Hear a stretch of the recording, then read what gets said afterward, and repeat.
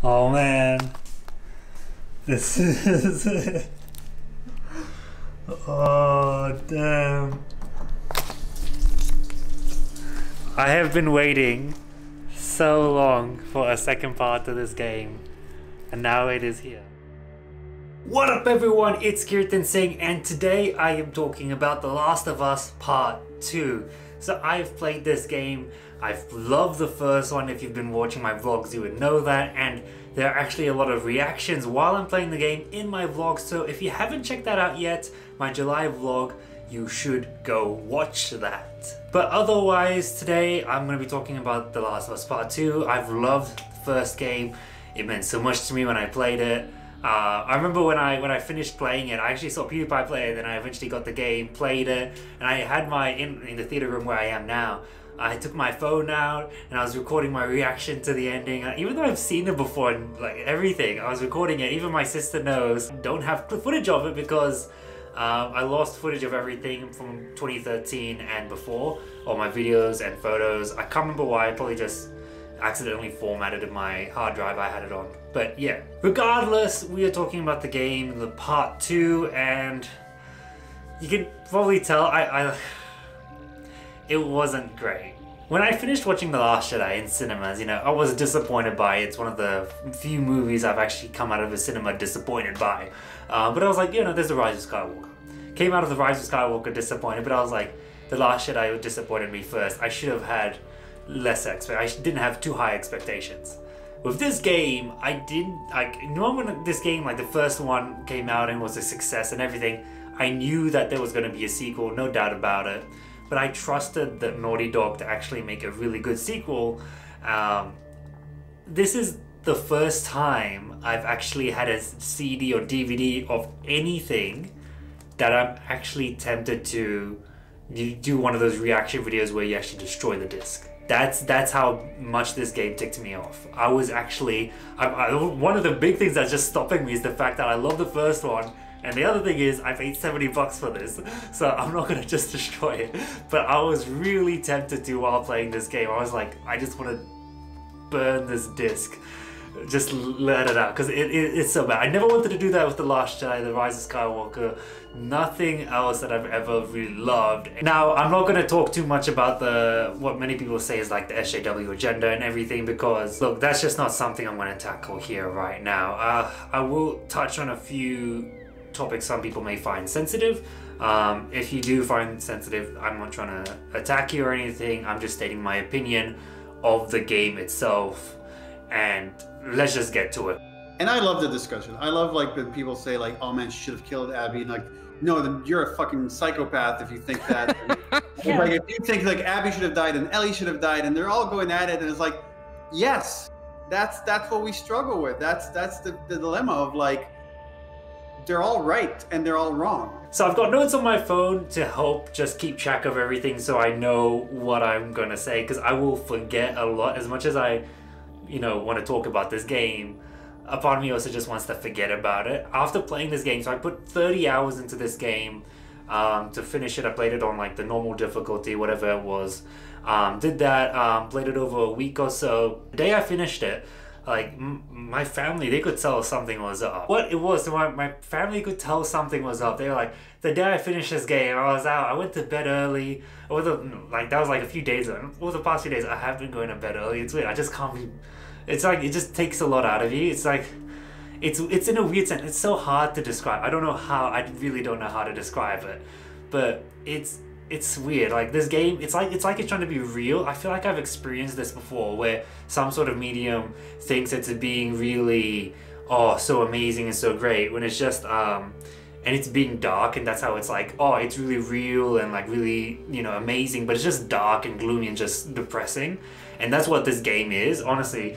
I'm gonna go through a bunch of stuff now, but like, a whole thing of notes. Buckle up, because this is gonna go on for a while. This video is gonna be a long video, and I'm gonna like repeat a few things here and there. But first things first, I was excited for this game. I did not know anything about the leaks, anything about the story. I avoided all of that, and to make sure I did as well, I didn't watch any of the press conferences or anything. I went into this game blind, okay? I heard people didn't like it, but then I heard that was because of like SJW agendas and stuff like that. I didn't know specifically what it was. So people finding out about the death that happens at the start 2 hours into the game and people getting angry about that, I didn't know about that. When it happened to me, I wasn't shocked by it, I'll say that.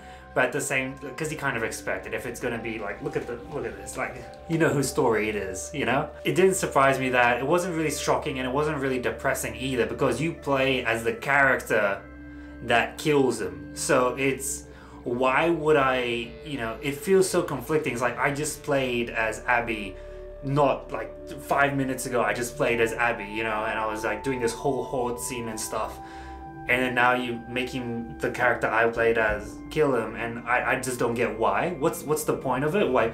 At first I was like, okay, maybe they just really wanted to have the horde scene, and you know, while I'm on that fact, Abby gets pretty much all of the best set pieces. They get the Rat King, the skyscraper, the horde, and like, it's... I feel like that's the only reason why. They're like, we have all these great ideas, we can't do it with Ellie, let's just put him with Abby, you know? Or maybe they thought, we have all these great ideas, let's put him with Abby, so that way when the player plays these great ideas, these great set pieces, they'll think, wow, this is fun, this is great, and they'll associate that with Abby. I don't know what they were thinking, who knows?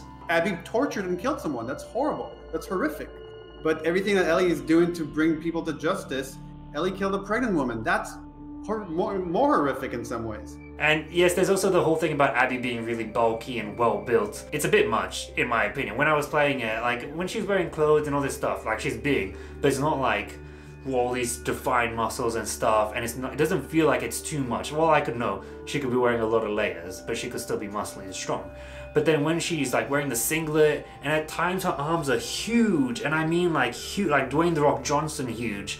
And though, like, Dwayne "The Rock" Johnson, like, okay, that's a bit much, like, size-wise of the arms and all this kind of stuff. And, like, the mountain from Game of Thrones and stuff, it's like, you know, calm down a little.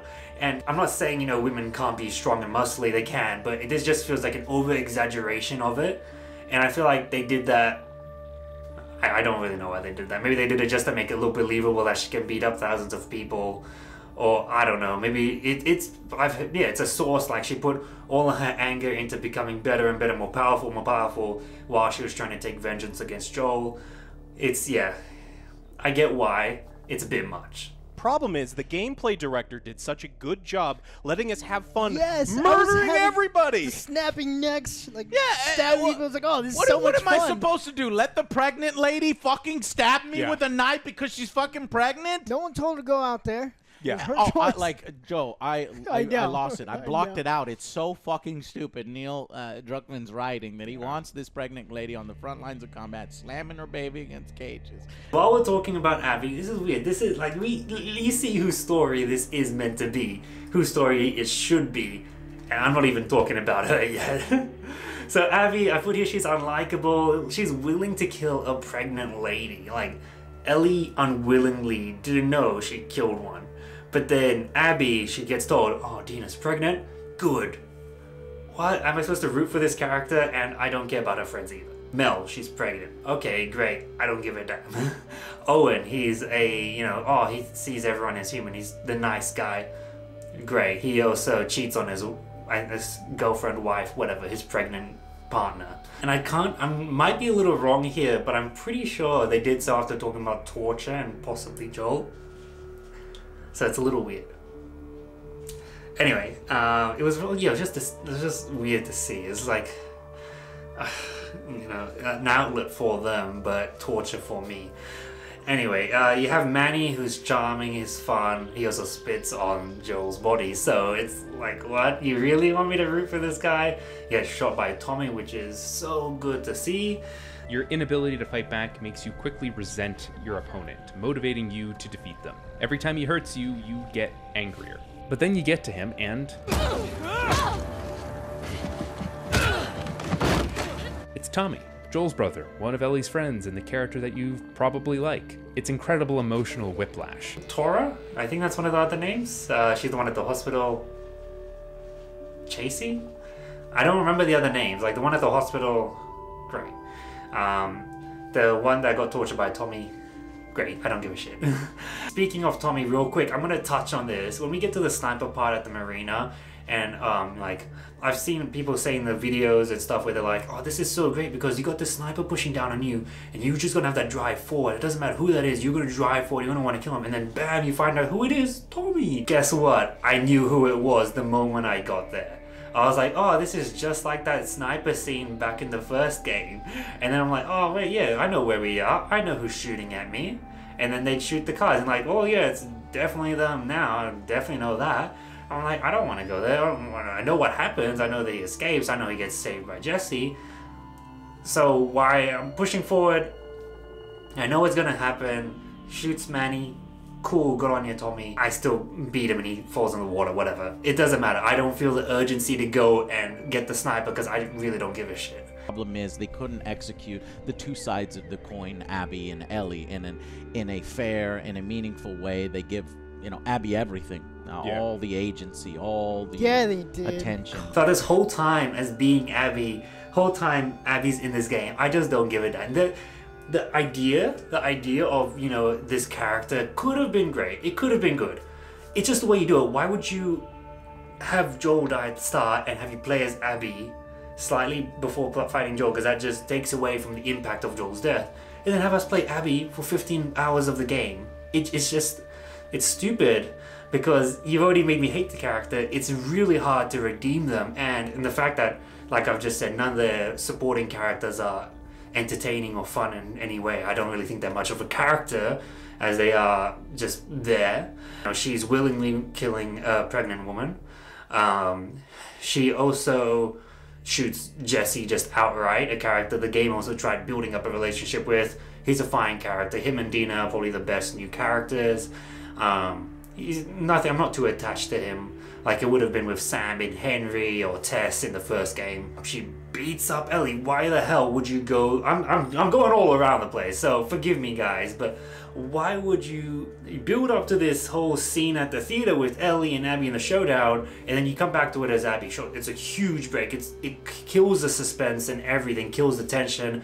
It's a soft reset. Because when I got to that point, I started playing as Abby. I'm like, oh, now I got none of these abilities. I got these basic guns and I got all these things. And it just felt like a huge soft reset. And the game kind of tries to get you back up and running as quickly as possible by giving you a lot of supplements, a lot of gears to, you know, change a gear, whatever. It still felt like, oh, now I'm just starting again. When I get back to the theater, I beat up Ellie. It's the stupidest thing ever. Not only did I play 15 hours as this character, you know, I played a whole game with that other character, you know. I've played that game 12 times. I've never said otherwise. I've played that first game so many times.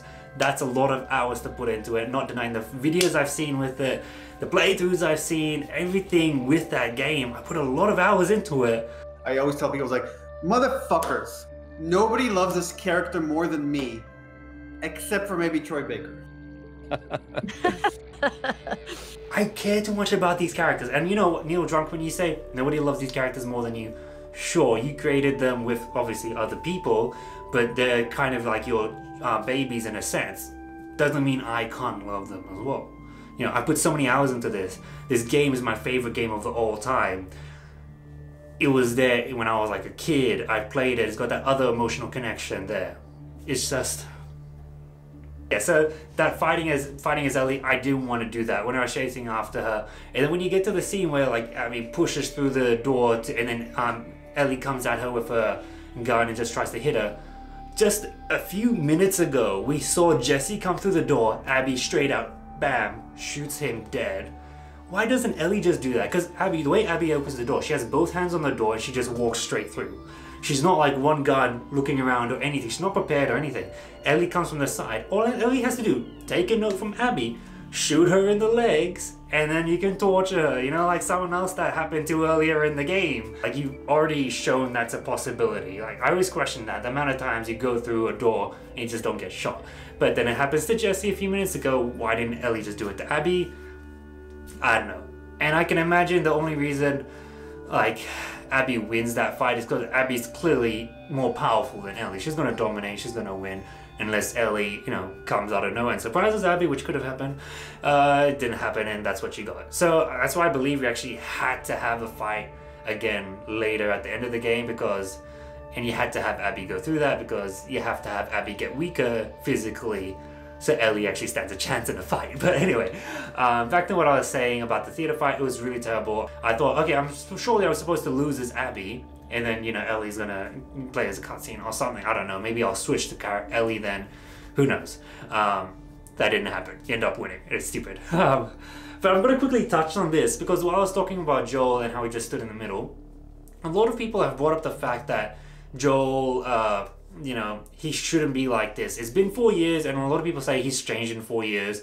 A lot of people also say in the last game he just ran over a guy. He didn't want to give up his name to Henry and Sam and everything. In the beginning of Last of Us Part 2, I mean, after the opening guitar scene, it's like that's 4 years of having lived in this community that's safe. 4 years of like, they meet people on the outside all the time and they bring them in. We have all these notes and stuff that they trust them. I want to just address that criticism because I've seen a lot of like, how come Joel and Tommy trust these people? And it's like, it's not an ambush. They're not walking into an ambush. And actually, Troy and I had a lot of conversations about how do they size them up. And actually, they don't want to stay there. They want to lead them back to Jackson because Jackson is safe. Yeah. And actually, what Joel is doing there is like, he's sizing everybody up except for Abby because he believes that this girl that he just saved, that's the same age as Ellie, is safe. It's not, that wouldn't be the threat. Joel stupidly just stands in the middle of a room. It's like, okay, sure, he's nicer to people if you want to believe that. Why would he just stand in the middle of a room? It's like, what? Anyway. And I can understand that in 4 years he would have changed, but the same reason why you make us play as Abby, so we can sympathize with her, so we can know what her character is like and go through the change she's going through, because just hearing about it is one thing, seeing it is another, but being it and playing it is another thing. The same way, you don't tell us Joel has changed, you don't show us Joel has changed, you don't let us play as Joel has changed, you make us assume that within 4 years he's changed. Even in the flashbacks, Joel's #1 priority is Ellie, you know? We don't see him be so sympathetic to those people that ran away trying to help people. His main focus is, Ellie, no, you were there, I saved you, there was no cure. That's still his main focus. We don't see him go out of his way and slowly chip down his barrier so he becomes nice and lets people in and stands in the middle of a room of strangers he just met. It's bad. So I can understand the intent, and I can buy that within 4 years something would have changed, but it's a video game, remember? It's a video game. So you can't say the story is good, the ideas portrayed are good, and all this kind of stuff, but then it's a video game. You gotta always keep into consideration the playing factor. You can't say, oh, but you get to play as Abby and that makes you feel more sympathetic to her. The same way, I think it was Just Right or someone said the thing about the sniper that I talked about earlier. You're playing as him, you're pushing forward. You gotta take into consideration in all aspects of the game. Because if this was a book, I can imagine, and you put the chapter so it's Ellie's chapter, then Abby's chapter, Ellie's chapter, Abby's chapter. I feel like this could have been really good if you just rearrange it. Heck, if you rearrange it no matter what, gave us an extra game as well to put in between these two to help chip Joel down, this could have been great. You hear a lot that the theme of the game is a cycle of violence, revenge, fear, that kind of stuff, hate, compared to the first game, which was love and whatnot.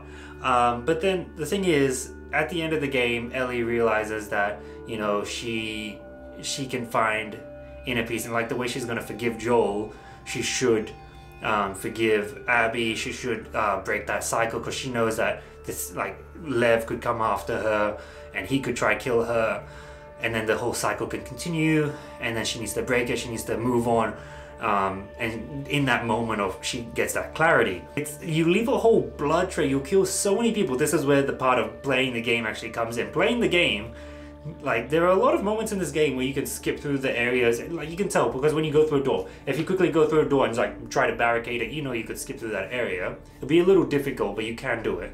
But then there are also a lot of moments where you straight out kill people, where you torture the one at the hospital, and you're just leaving all this whole blood trail. And it's like, what are the chances that the wolves or the Seraphites aren't going to be like, that girl, she messed everything up. The whole reason we lost to this other faction is because that girl came there. Let's go track her down and kill her. And the vengeance cycle continues. The themes, it just falls apart in the end because of the whole gameplay factor. And obviously, because, you know, there's some parts you can't control. You have to torture someone, And the fact that she's actually emotionally affected by torturing someone. You've killed so many people before this. Like I said, you could explode someone. You could shoot people in their legs. They can beg. Bam, you can pop them. It's just, that felt so weird to say. But that's what you can do. And it's like, then torturing someone, physically beating them. You can physically beat someone while playing the game. So it doesn't really work that she's emotionally traumatized by torturing the Firefly at the hospital or whatever. And while speaking about Ellie and like mentioning the Firefly, Ellie's reveal of that she knows what happened at the hospital, St. Mary's Hospital, to the Fireflies and everything, was done in a short flashback, and that's one of the big questions of the games, which was answered. Like, she already knows. For the whole game, she already knows it. And when we find out that she already knew it, kind of already knew that she knew it. Because the moment the Firefly at the hospital said he's done so much worse, I'm like, okay, Ellie knows. It makes sense. And Ellie knows. And it's going to takes away a huge impact, because there could have been so much to explore, gameplay-wise and just story-wise, with that one idea. They just do it in a short flashback. And it loses a lot of impact just knowing it's there and knowing that Ellie's already known. Because it could have been even so much more impactful if she found out during the actual vengeance hunt itself. She says in her journal that she doesn't really understand it, she's confused by it and everything. Obviously she hasn't forgiven Joel entirely yet. Carrying over, talking about all this gameplay and everything, there were way too many moments where it just feels silent and dragged on, the game itself. This is like the days, obviously you repeat days as different characters, but a lot of Abby's parts are dragged on. I feel like no one can say otherwise. And then a lot of moments when you're just playing as Abby or Ellie and you're just the one character there, and when it's just silent, like the music for the most part, like when I listen to the soundtrack on Spotify, Gustavo does a great job with some of the music, but then a lot of the tracks are just this like atmospheric, tense music, and that's pretty much all I can really remember from the game itself. And because that music plays when you're in a fight, but then when you're just standing around, I feel like there was rarely any moments where there was just like nice peaceful music. It was really just silence and like maybe short rain or something. But yeah, they had a few moments where there were music, and I was like, oh great, music track, like when Abby and Liv are on the boat going to where are they going? No, not Abby and Lev. Is it Abby and Lev? Yeah, Abby and Lev.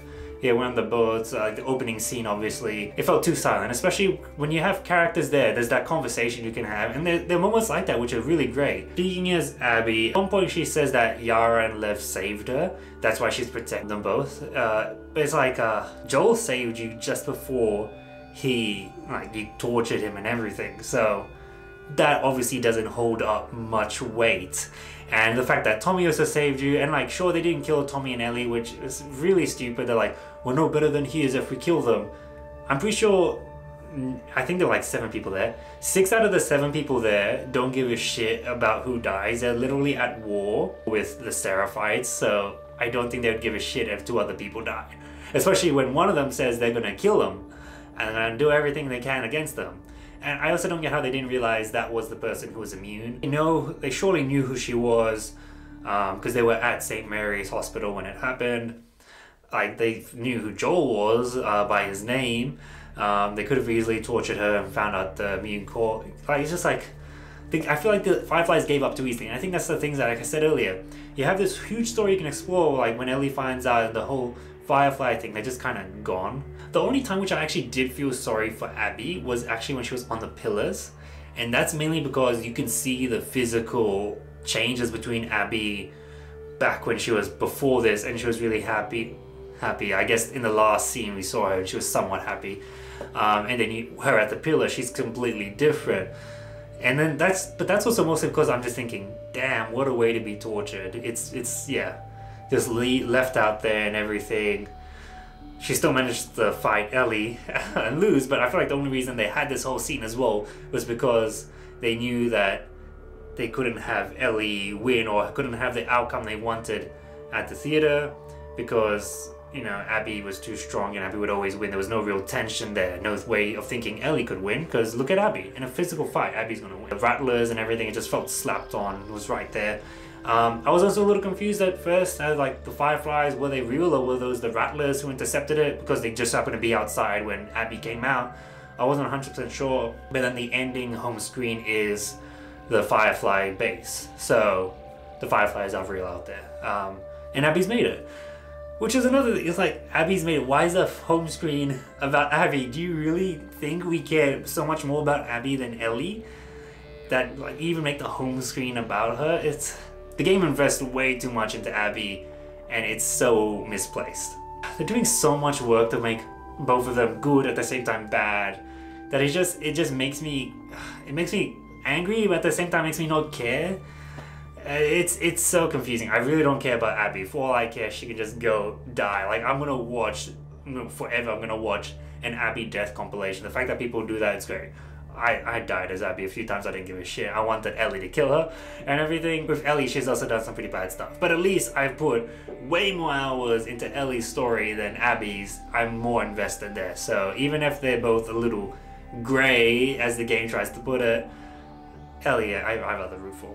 Yeah, speaking about the actual ending of the game, there were 3 points when I thought the game actually ended. So it was at the theater. I thought, oh, the game's gonna end there. Disappointing, but it seems like the game's gonna end there. And then no, there's the farm scene. I'm like, okay, cool, an epilogue. And then when I was sitting on the tractor with JJ and I was looking out at the sunset, I was thinking, the game's gonna end here on this beautiful shot. No, the game continues. I thought the game was gonna end on the pillar shot and it just ended there. But no, and then there's a short epilogue. But yeah, it's just like, nothing. There's this, it's like, here's a climax. Oh no, wait, there's still some more. Somewhat of a climax. Still some more. Speaking of other stuff as well, we have Tommy character-wise. He goes from, obviously he doesn't even see Joel die. He's knocked out for the whole thing. Ellie actually sees it. But anyway, he goes from telling Ellie, no, don't go, don't do this. You're one person, they have an army, you can't do it. And then the next day he actually leaves. He goes to do it himself. But then once they all meet up and everything, and he's seen what everyone's gone through and he's done some killing himself, they're like, leave Abby, we gotta just let her go. Let's go back to Jackson. I haven't seen him go through a journey, but I can understand, seeing Dina pregnant, Jesse here, Ellie being traumatized in that moment she killed the pregnant lady. You can kind of come to some realization, I can imagine. But then once they get tortured, he gets shot in the eye and he doesn't die. I don't get how Dina, Ellie, and him actually made it back to Jackson. Did they bring Jesse's dead body as well? I don't know. It's just like, he got shot in the eye. I was like, oh, Tommy's dead. No, he's alive. And he's alive and he's angrier than ever. His relationship with Maria is gone. He wants vengeance and he said, Ellie promised me vengeance and everything like that. It's 2360s. Oh, he says, don't go fight. He goes and fights. He says, let's go back. But then he wants vengeance again. And it's too much. And I can't imagine, did Ellie come back? People theorize that Ellie came back, went to Jackson, then went back to the farmhouse. But she went back to Jackson. Did she tell Tommy that she let her go? Is Tommy forever angry at Ellie, or did she lie? Is she actually back with Dina? Like, that's what the game tries to imply, that she's back with Dina. Like the wristband and that they were gonna say, like, have the little toy and everything. She's letting go of Joel by playing the guitar with 2 missing fingers. It's stupid. I'll get onto that later. Then she goes back into moving on from Joel and everything, but like, Dina already said she was gonna leave her and that they're done and that kind of stuff, like, don't go. So Ellie still goes. They can't easily just get back together like that. Surely it's been months and Dina's probably moved on. She has a child and everything. Would Tommy still be angry? All that kind of stuff. All these questions, they kind of just leave ambiguous, which, can work. It worked in the first game. But here, it feels messy and poorly done. The last thing I have on my notes that I actually want to talk about is the ending of the game itself, how everything accumulates. So you play 15 hours, at least I did. 15 hours as Ellie roughly, 15 hours as Abby roughly. And it's like a huge break in the middle. It completely ruins the game. The ideas presented can be great if they were better done. I've got no problem with a lot of the characters being women. I feel like Abby's body is obviously exaggerated, a bit too much in my opinion. I found Yara and Liv, while they seemed interesting, at first I was like, oh, here they are. And then I was like, okay, I guess they're gone. But then they start to have an effect on Abby. But it just felt too messy. Because Yara is like, oh, like you have that time with Lev. I never heard anyone call him Lily. So when that came up, I was like, I didn't hear anyone say that. Maybe I missed it because, like I said, I was just playing it just to get it over and done with. When that came up, I was like, huh, okay. And then there's this huge story of like being trans and everything. I don't remember what made him run away from the religion, and we're looking for a reason for that. So that was one thing kind of happening in the background. To me, Lev is kind of the heart of the story in the way that Ellie was in the first game. That Lev is the most innocent character out of all these people. And like a religious cult is against it and whatnot. Lev kills his mom. Yara ends up dying trying to save Lev, and then it's like you could have lost Lev or you could have lost Yara. You could have chosen which one, I guess, technically. But then the idea is it's just so messy, and I feel like this is obviously it's a great thing to have that representation in the game, but then it felt like such a diversion. It felt like an excuse to get Abby out of the aquarium and somewhere else so Ellie could come in and actually kill Owen and Mel. I felt like it didn't add anything else to it, the whole like the mother thing and everything. It just felt added on there. But then yeah, it's weird, like that's also a great set piece with the burning village and everything, and they kind of trying to replicate it later with the Rattlers where you have this burning building as well. I'm like, I've seen it before in a better way just earlier with the island and the Seraphites and everything. On to the ending of the game, it's unsatisfying. It being deep and all this kind of stuff, it's not true. You can rip this game apart. I've done some here. There are probably a lot more videos which have done it better. I've spent like the last few days staying up to like 12, 1 a.m. listening to these videos because I'm just trying to think through this game and everything, and not in a good way. But I've listened to both positive and negative things about the game, and overall it's just this game is fine, because even in the gameplay wise, it's just like you can't play as Abby and then expect me to care about Joel's death when I'm the person caring for it. It makes me feel, you treat it like a real, he's a bad guy. He killed the doctor, and the doctor who's also changed in appearance, I'll say, between the first and second game, and no one's really saying too many things about. But I talk too much about politics and all these kind of ideas and everything. Let's move on. You know, it creates this whole mixture of feelings, and it's not satisfying. You know, there's this open world part of the game which is so out of place. It was kind of nice to kind of roam around and do it, but I preferred the linear storyline, and after that there's nothing else like that, and it was just back to a linear storyline. Jesse comes out of nowhere. I don't know how he made it there. You have the codes to get through the gates. Tommy doesn't and Jesse doesn't, but Tommy somehow is ahead of you. Yet the power generators are all back in their original position, and he also doesn't have the codes. Jesse somehow gets there, but they all came from the same place. I can understand if they came from different places, there are different entrances. All three of them came from the same place, but they somehow all get inside in their own, like Jesse ends up in a whole different area. It's like in Pittsburgh you see these other tourists there in the actual town, but then they could have come from anywhere, so I can believe they came from another entrance of the town or something, so I can believe that. But here they're the same, coming from the same place. I assume they would all take the same path. Trailers also mislead you of Joel being alive. I said that in my vlog itself. I've seen trailer shots of Joel as an old guy and everything. He's still alive. No, he's not. It's Jesse who's the one who grabs Ellie by the mouth and everything. And misleading can work. It worked in Avengers Endgame and Infinity War and that kind of stuff. It can work if what else we get is satisfying to an extent. This wasn't. So anyway, going back to the ending of the game, I want to try to wrap this up because this is probably a very long video, but it's a video I want to make. Ellie loses her fingers so she can't play guitar. She doesn't get vengeance against the character, which I imagine at least more than half of the player base would not actually like Abby. Abby's apparently the same age as Ellie. That's what Neil Druckmann said, or one of them said. She definitely doesn't look it, and it's also weird seeing her as a kid. It's just, yeah. I don't care about her relationship with her dad or Lev or anything like that. So then when she goes off with Lev, like I said, the home screen is about Abby. I don't care. You know, she goes off. I wanted vengeance. I get nothing out of it because Ellie's not in a relationship anymore.